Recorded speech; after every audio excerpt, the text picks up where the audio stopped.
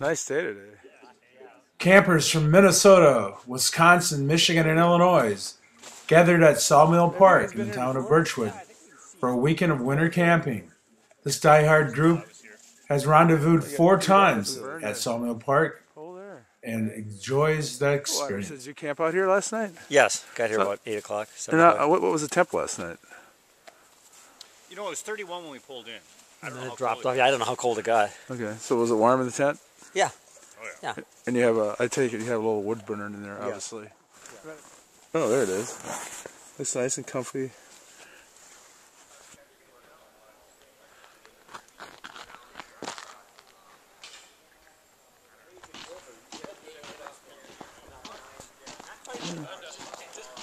No. Originally, I was from Milwaukee. Now you live in the cities, Minneapolis, Oh, St. okay. Paul So area. now you're at the Sawmill Park, winter camping. Yes, indeed. So what brings you down here? I mean, why are you doing this? It's because it's fun. It's a winter gathering. I embrace winter. I don't run away from it. I absolutely love it.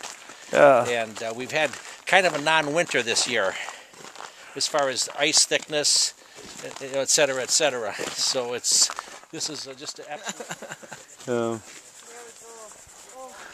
You gotta have an ice bar if you're gonna do some ice camping.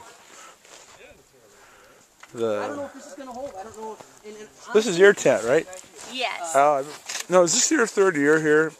This is my 2nd. And what's the appeal coming here in winter camping?